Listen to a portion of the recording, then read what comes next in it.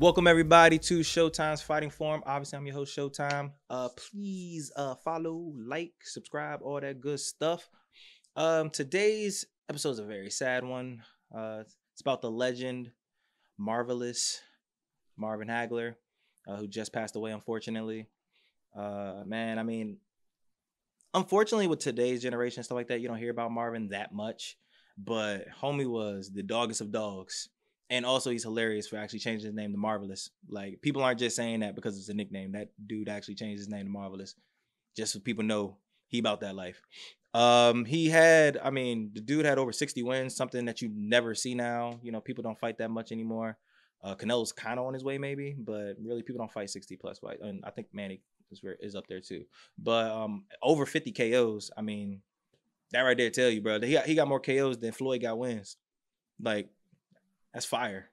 And then not to mention, he was part of the most ridiculous, like, four-man competition in boxing history with, him, Thomas Hearns, Sugar Ray Leonard, and then Roberto Duran, and then arguably beat all of them.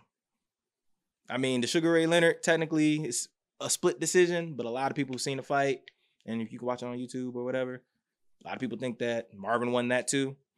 Then obviously you have to go to the Thomas Hearns fight, which is the most ridiculous fight you will ever see. Everybody knew it wasn't going to go past 3 rounds after the first round, because the first round, I don't know how these dudes ain't passed out, because I got tired watching it.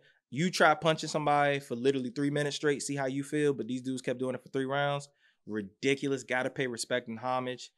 Marvin is top 3, in my opinion, greatest middleweights ever.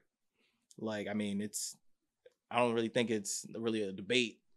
And it's sad. And also, for people that's spreading those rumors, he did not die from no vaccine. That's his wife already nipped that in the bud and said that's not true. So, once again, it's a great fighter, man. It sucks that he died. But his legacy lives on. Hopefully, if you don't know much about Marvin Hagler, please look him up. You will be impressed. This dude had a shot, had a right hand for you. Not to mention, he had a great chin. He was hard to beat, man. Like, legitimately hard to beat. Stubborn, tough. Gotta pay respects. And hopefully, his legacy lives on. We continue to pay respects to him and everybody else that's in that weight class.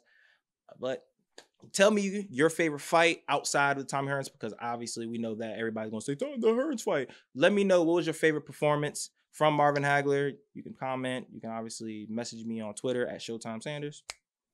But thank you guys for listening, and this is Showtime's Fight Forum.